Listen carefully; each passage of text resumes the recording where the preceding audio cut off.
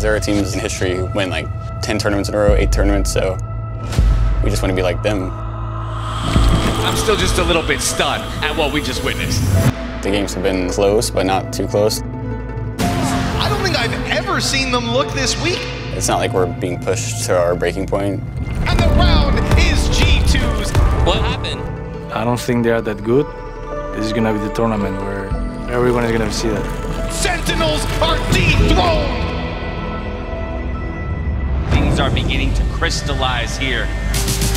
Crazy Raccoon also getting another crack at Gambit. I thought the Crazy Raccoons would be better. That's one of the most brutal series I've ever had to cast.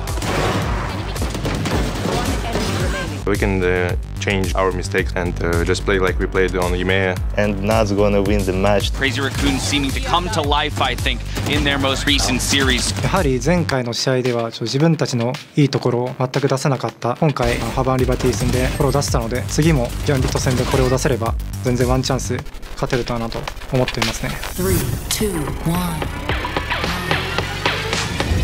EMEA rematch between Supermassive Blaze and Ascent. Dropping pistols in just to let him know he's keeping the vandal. I've never seen someone ego so much.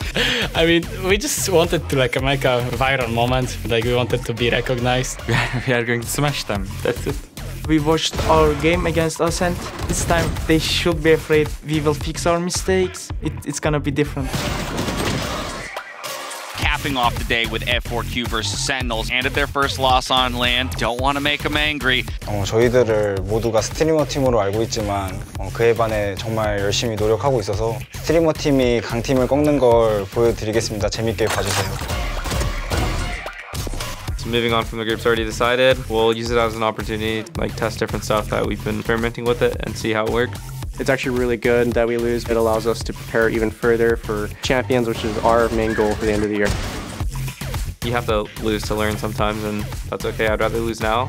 I don't think we're going to stress too much about it. We won't let you guys down this tournament.